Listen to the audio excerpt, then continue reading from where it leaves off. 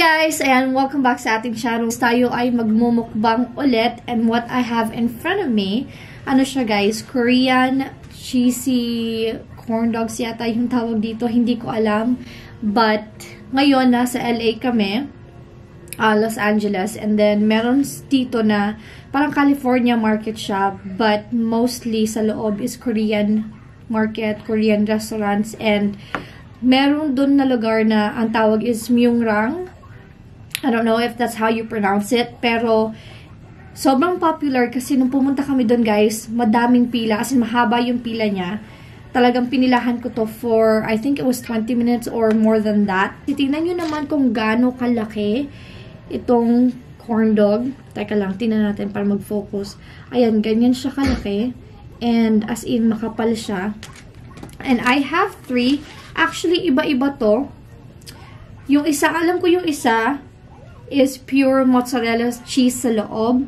So, yung isa naman is, I think, kalahating hotdog and kalahating mozzarella. And the other one is just plain hotdog. So, basically, parang corn dog siya. Tapos, guys, after nila i-fry, nirolyo siya sa parang, or before i-fry, nirolyo siya sa breadcrumbs. And then, after i-fry, niroll siya sa sugar. Kaya parang style donut pero may laman sa loob.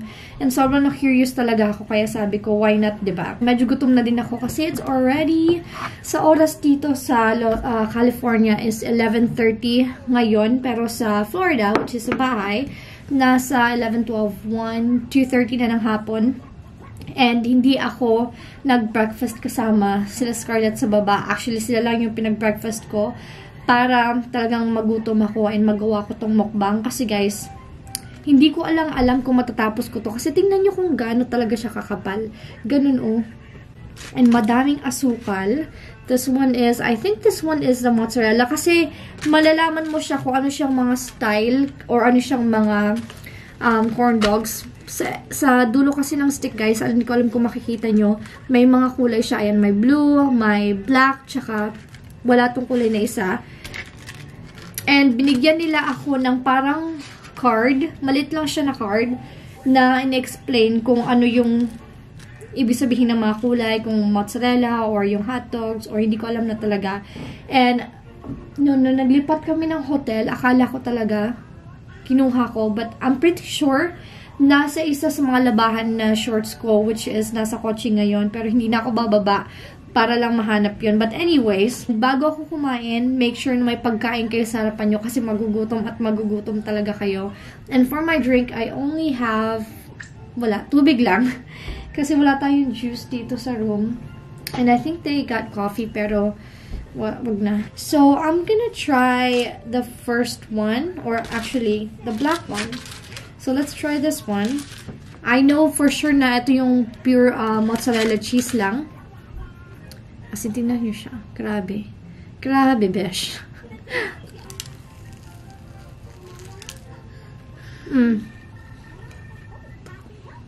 Tingnan nyo, guys.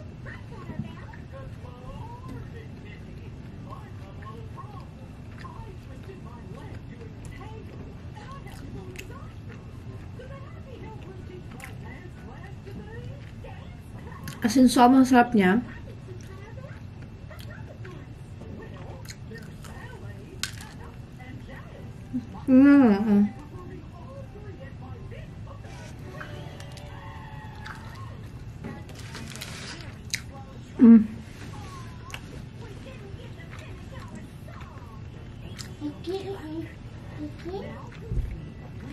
Actually, ang lasa nito, para siyang donut na may, instead of yung sweet na filling sa loob, cheese siya. Kaya, masarap. Tingnan nyo guys. I don't know. Tingnan nyo kung gaano siya kadaming cheese sa loob.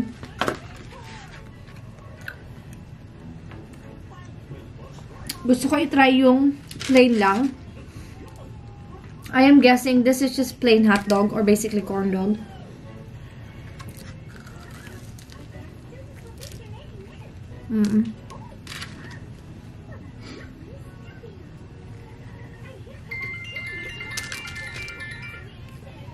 It's doing fine. You're let's see. I'm gonna walk out here on Miranda to talk to you because... So yun, masarap guys yung hotdog din. Kaso sobrang kapal lang talaga ng breading niya. As in, sana lang hindi siya ganun sobrang kakapal. And actually, matamis siya ng konti kasi nga, sobrang madami ding sugar yung nirolyo nila. But,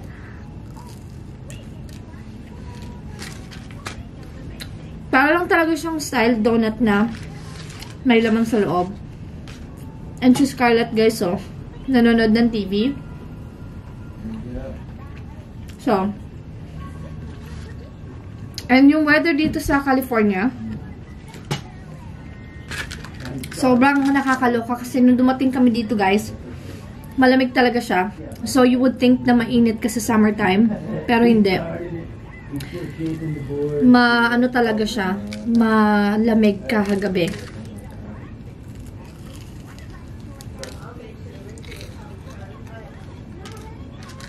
Dapat pala, yung isa, instead na mozzarella, dapat pala cheddar cheese na may hotdog sa loob. Pero I wasn't thinking.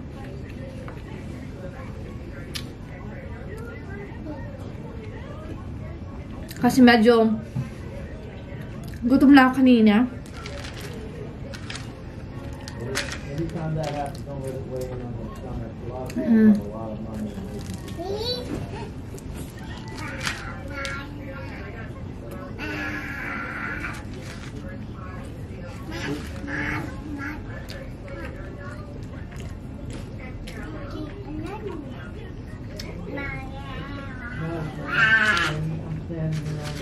It's really good.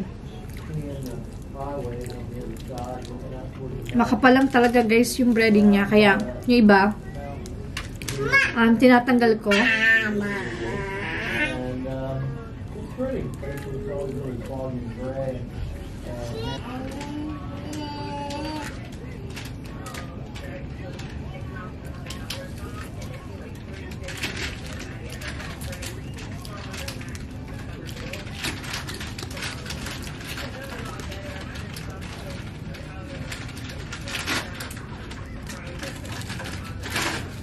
Tinatanggal ko lang guys yung ibang breading lang kasi sobrang dami. Grabe.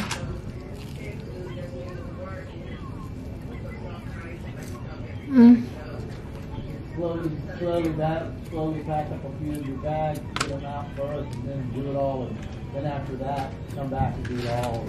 Bam! Yeah.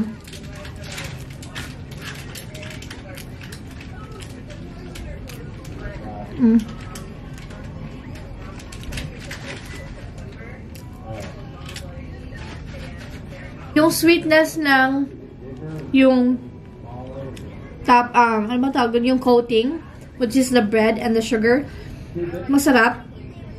Yung saltiness ng hotdog guys, masarap din. Kaya talagang yung flavors nagmi-mix together, especially also the mozzarella cheese.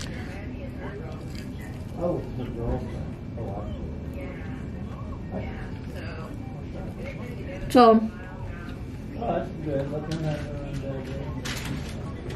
ang grabe ang traffic dito guys sa California.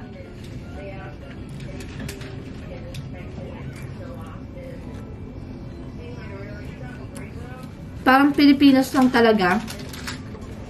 Madikit yung asukal. Yan.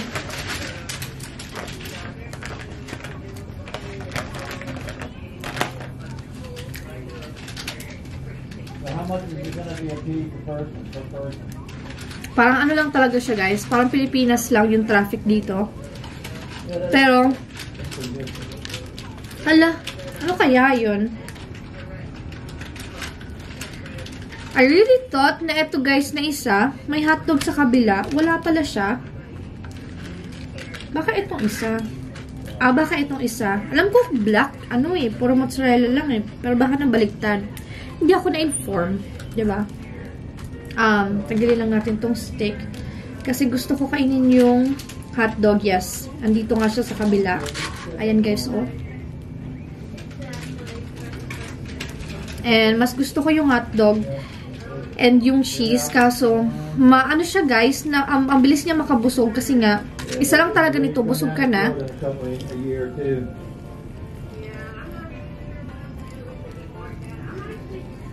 Dahil nga sa breading, pero sobrang enjoy talaga kasi it's been a while since pumunta kami dito sa California. I think 2 years. Let me tell you something. I own this little torch, and I'm looking at this little torch, and I'm like going, man, what's that over there? It's a lighter. It's like, this is just a little teeny bit of French torch. Oh, right. Right. I look up in the corner, and there's a lighter. And I go, and I just picked it up, and I'm like, yeah, it's a lighter. It's a good lighter. What's that thing inside of it? Yeah. Half the point. Now I wonder if your sister, I don't know that your sister had anything to do with that. I wonder.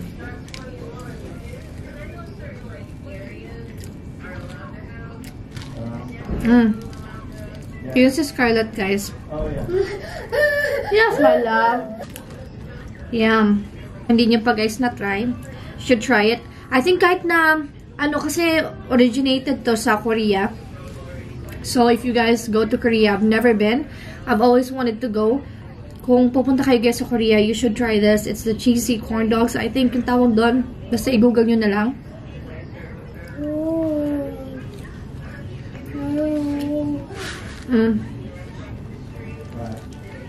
Yeah. So, ayun guys. Hinimay ko talaga lahat. Kasi, sobrang ang kapal ng breading. Ulit ako, diba? Pero, as in, ano siya? Hindi siya kasing fluffy ng donuts. Kasi diba yung donuts talagang parang nagme-melt sa bibig mo. Siya more on parang bread. Yung coating. Kaya mabigat siya sa tiyan. And then, yung asukal, medyo naparami ng konti. Which is good.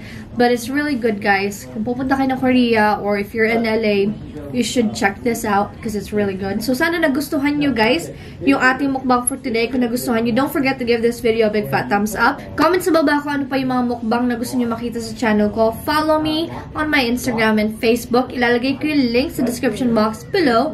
And also, don't forget to subscribe if you haven't already. And I hope to see you guys again on my next vlog. Bye!